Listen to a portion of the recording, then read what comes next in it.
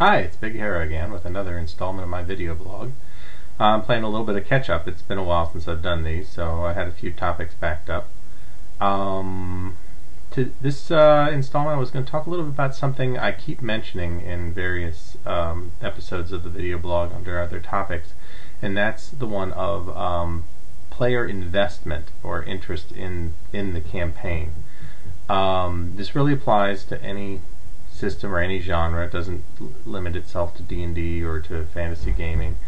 It's really about the players at the table and the GM and everybody having a good time, really.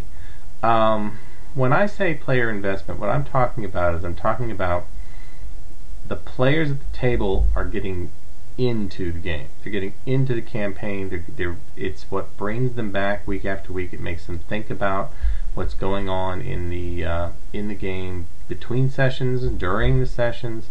It's what makes them want to see what happens next. It what makes them want to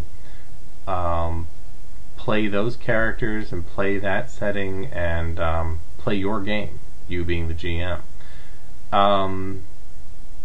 It's an important aspect of anything that's going to run more than a one-shot or a single adventure, because it is, in a sense, the momentum that's going to keep the game moving forward.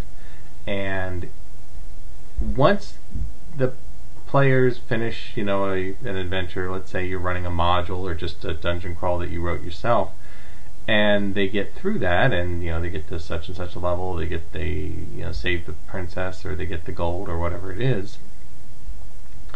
That's great, and it's not that isn't going to make them feel like they've accomplished something, and hey, they want to do some more. But really, at that point, what they're doing is they're waiting for you, the GM, to come back to them and say, okay, and now for tonight or for the next couple weeks or whatever it is, we'll be playing this. And you put the adventure in front of them, and then they say, okay, I guess we're taking a ride on a pirate ship or whatever the adventure happens to be.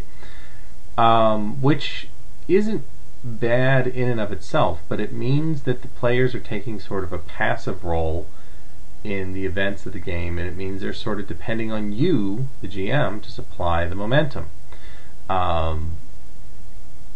That can put not only a burden on the GM to constantly be the impetus to keep things moving forward, but it can also ultimately, there's a risk that players can grow bored or frustrated, like, well, he's been handing us these things to do for a while, but I don't know if I want to keep doing that.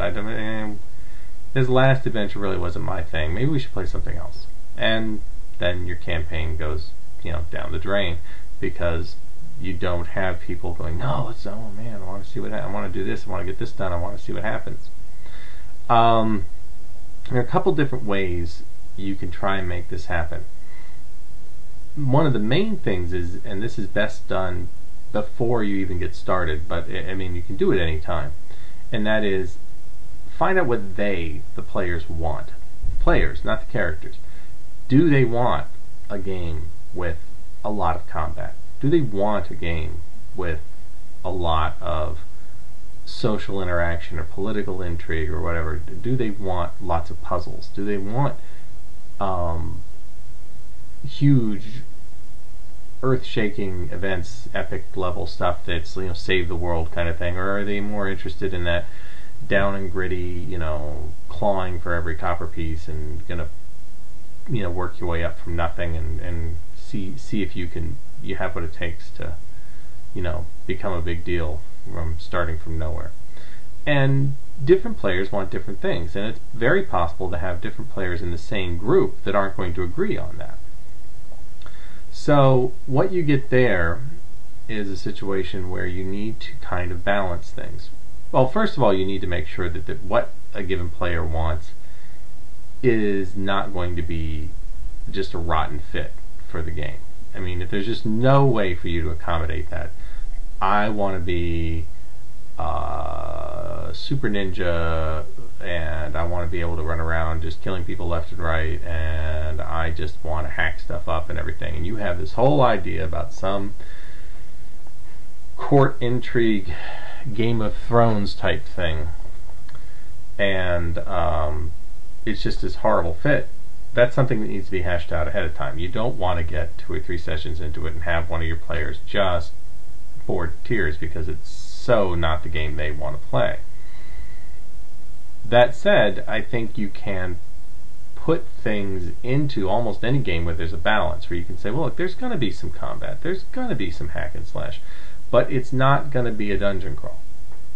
Or you can say just as likely to the person who's the high charisma, high intelligence person, saying, well, I think I'd rather have a game where I can use my wits and maybe talk my way out of things or something like that. And you can say, well, there'll be a chance for that. There'll be situations where it's better to talk than to fight, but you are going into the Underdark, kind of a thing, and you are going to be doing a certain amount of exploration, dungeon crawling, kind of adventuring. So there's going to be lots of monsters where there's just no way you're going to have a chance to talk your way out of things. But on the flip side, you will run into people who you can parlay with or whatever, and that's the balancing act I was just talking about before, where different players may want different things, and you can say, listen, you want to hack things to bits.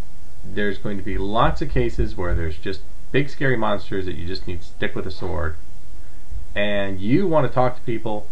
You're going to run into these intelligent folks who aren't necessarily interested in having a big battle, but you need to be careful about what you say, and you can be able to negotiate with them and do all these things, and then you have to mix it all together and kind of come up with a blend that's going to give something to everybody, and give each player's character a chance to sort of shine. If one guy has really worked up his character concept and his scores or his skills, or depending on whatever system you're doing, support this, where he's the face, he's the negotiator, you want to give him a chance to do that.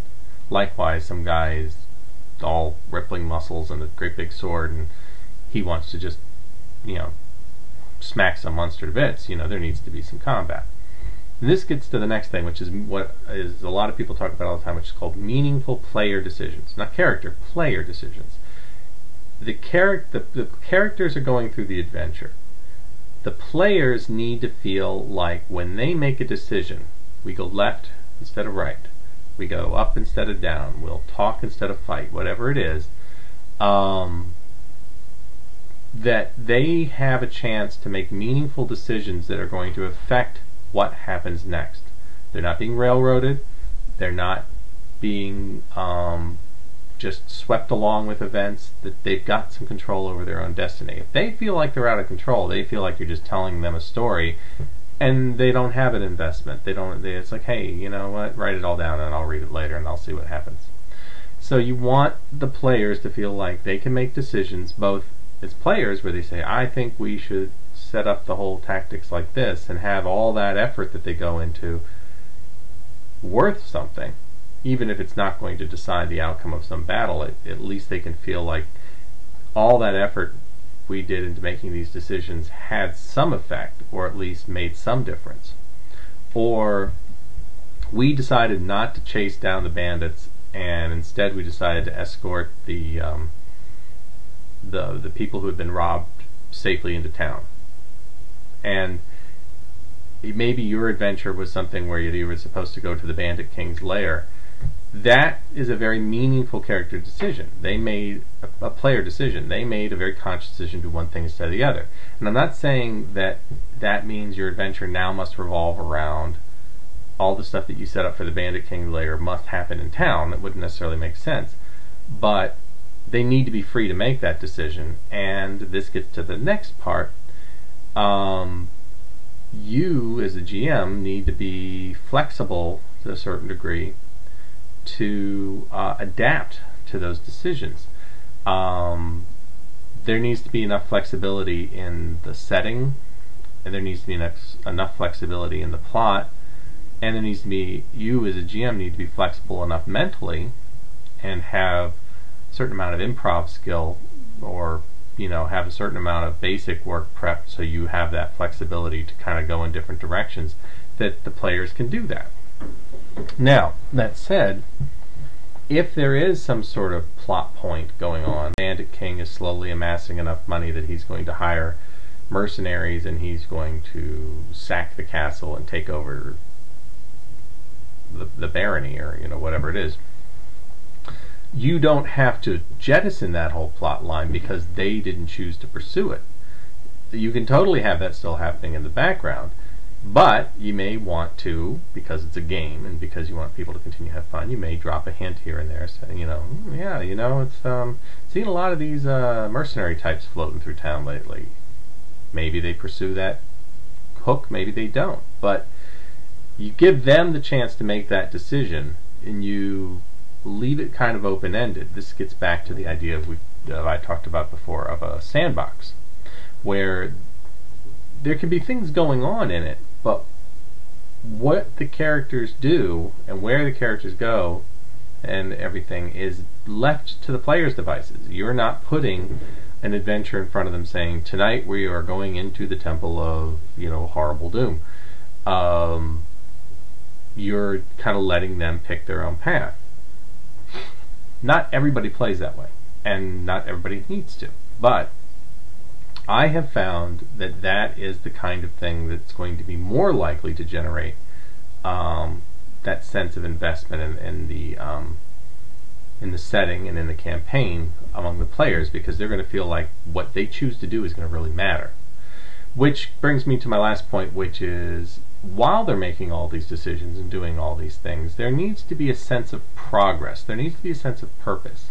And by progress, I don't necessarily mean more experience points and going up in level or getting rich or any of that. I mean, let's say I had a campaign once. I don't like to get into campaign stories, where one of the characters thought the greatest thing to do, they discovered that these goblins brewed this basically moonshine, and they took a barrel back to town with them because they didn't know what else to do with it, and they had gone to a certain amount of effort about this, and the fellow who had the character who had suggested they do this, his player kept thinking about this, and he went to a certain amount of effort to try and find someone who might buy it.